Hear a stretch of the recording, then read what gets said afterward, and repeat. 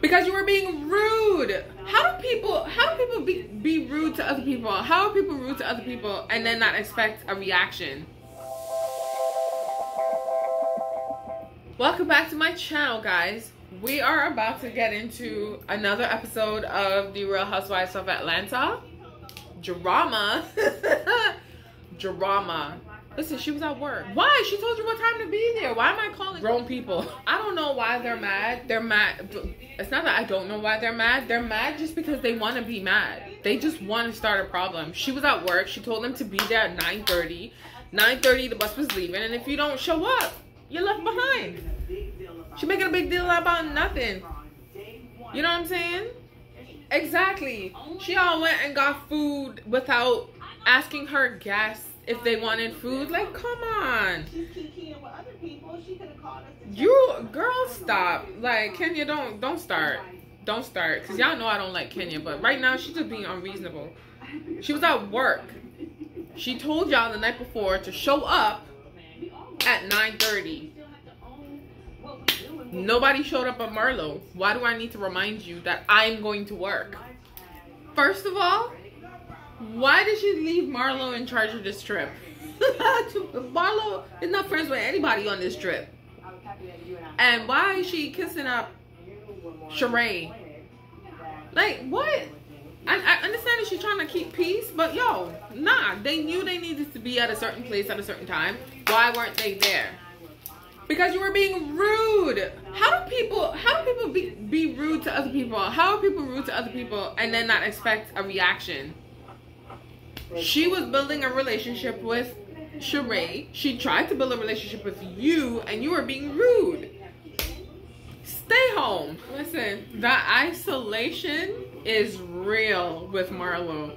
Like, I can't even fault them. Like, your bad behavior shouldn't be rewarded. That's just real fact. All of that. Y'all going on the river. You went to the beach. You went to eat barbecue food. You went to eat Jamaican food. Poolside. Why should she need all of that?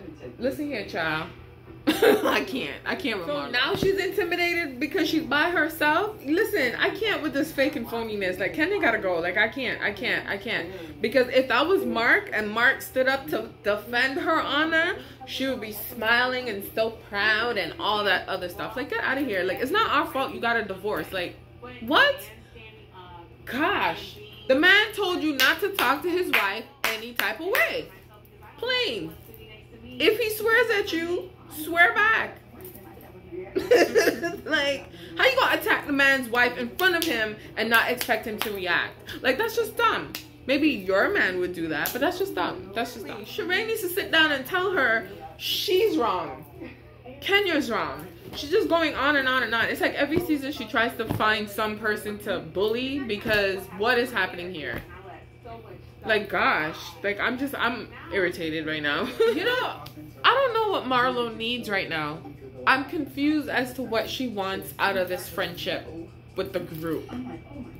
Like, you share something, but when they call you on it, you get defensive. Like, I don't know why people like Kenya. I mean, she has good qualities, bad qualities, all the same. But the thing for me is, every season, there's always a moment where she tries to dominate one specific person. And I guess now she's zoning in on Sonia. But she was rude. You're getting mad at a husband for defending his wife. That's number one.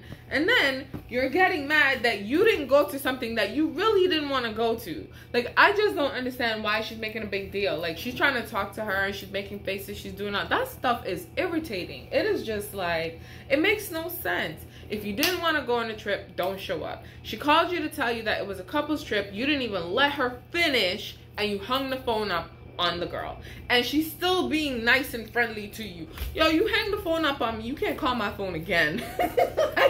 Like, you can't call my phone again. There's no conversation. That's rude.